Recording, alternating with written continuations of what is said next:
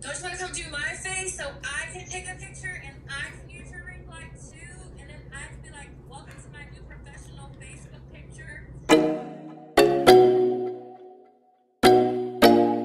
Hey everyone, it's Candice of Candice of Beauty and welcome back to my channel. If you want to see how I recreated kind of like my new everyday go-to makeup look, then keep watching.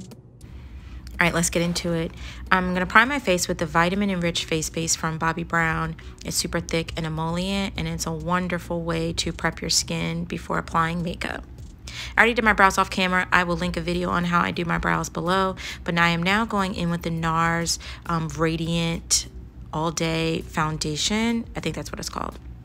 And I am just going to stipple this into the face with a Real Techniques foundation brush. It's not my perfect color right now, but give me a break. We've been in the house for a year.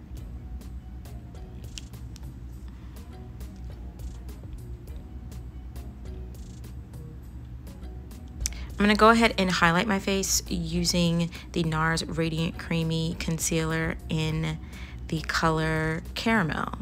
I'm gonna go down the bridge of my nose because I like a little pinch, and then I'm gonna go under my eyes as well. But you'll see I'm very intentional and deliberate where I place it. I do not go too far out past the tail of my brow. I see people dragging their concealer all the way like to their hairline, and that's just a very drag way of doing your makeup, and it's not necessary. You're taking it personal. I'm joking. Oh, now I'm not joking, bitch. So I'm very deliberate where I place it because I want to create an oval shape to my face. So that's what we're going to do. I'm going to use this Real Techniques, I think it's like a powder setting brush, but I like to use this brush to blend out my highlighter and other products on the face. One, because it is synthetic, so it's good for cream or liquid, and I can really just control where I blend out the products. Same way I was intentional and deliberate on where I place the product, I'm intentional and deliberate on where I blend it out. I do go over my lid just to kind of neutralize my little bit because I feel like they've been looking a little dark lately. And then I'm slightly going to blend that out on my nose. Going in with the Laura Mercier Translucent Loose Setting Powder. I love using this powder because it's very finely milled. I'm gonna use that same brush and I'm lightly going to press the powder under my eye and set where I place concealer. I'm gonna go over my lid and my brow as well because anytime we use a cream or a liquid, we wanna set with a powder so that it doesn't move. The natural oils in your face mixed with the cream and the oil in the products, it's like a slip and slide party, and then it'll move.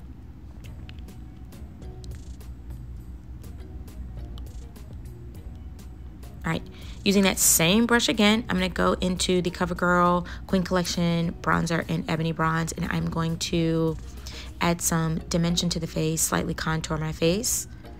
You'll see that I'm doing like a more smirk motion and not a suck face motion. I'll do a whole nother video on why I do that later. And no, I don't go into my forehead because look, I don't have a forehead.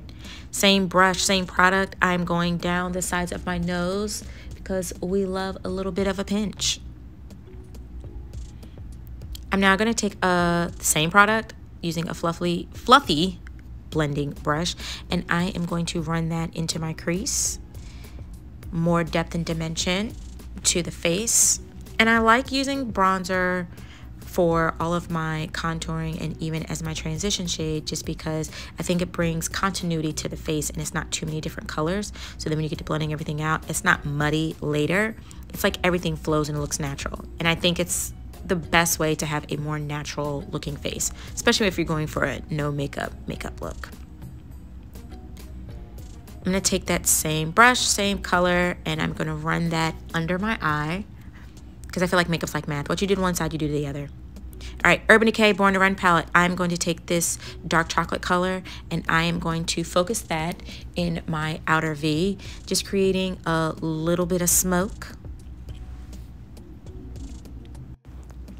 The key when you're doing smoky eyes, it's a lot of blending. So after I lay down the color, I'm gonna go back in with my first brush and I'm gonna blend out just slightly, just buff those edges just to make sure it's smooth. I'm gonna go back into the palette with a flat shader brush and I'm gonna take this like nice champagne-y color, and with a flat shader brush, I'm going to start packing that onto the lid. So I'm packing here because I want the color to lay down and stick. I want it to be vibrant. I want better color payoff, so I'm gonna pack it down as opposed to just buffing and blending out as I would with something else. So the tools you use and the way you use them, they're important.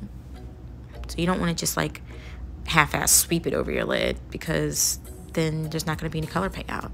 And you'll see I kind of went in a little bit more on that, so I'm going to have to go back and pick up a little bit more color and blend it out.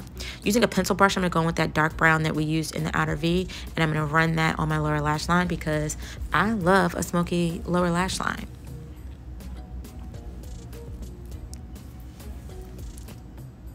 Next, I'm going to apply blush using the Stilazzi Barbados palette. I love this palette, one of my best pandemic purchases. And I'm going to go in with the pretty coral color because peachy and coral blushes just look amazing on brown skin. But I apply it before I set with this Laura Mercier Candle Glow. It's actually a finishing powder, but I love using it because it just diffuses everything, gives you a nice candle glow. Just nice soft luminosity, but it blends everything out, and then your blush ends up being diffused and looks kind of like you were just like blush from within. Then I'm going to go in with mascara. I'm using the Estee Lauder Sumptuous Rebel mascara, and I love that the wand is so tiny, which is great for bottom lashes. And then I'm going to go on the top as well. I always do my bottom lashes first so I don't mess up my makeup.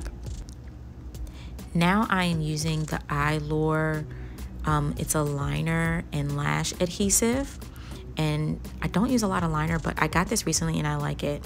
So you just put that on, and then literally I just pop a lash on top. These are some Kiss lashes from the beauty supply store. I'll put the exact ones in the description below, but they're equivalent to like Demi Wispies. Now I'm going to go with my MAC Fix Plus spray just to diffuse everything out so I don't look open casket sharp. And now we're going to put on a lip. I'm going to line my lip using the NYX Suede Matte Lip Liner in Los Angeles. Absolutely one of my favorites. These pencils do what needs to be done, period. So I'm just going to line my lip. Then I'm going to go in with this Milani lip paint.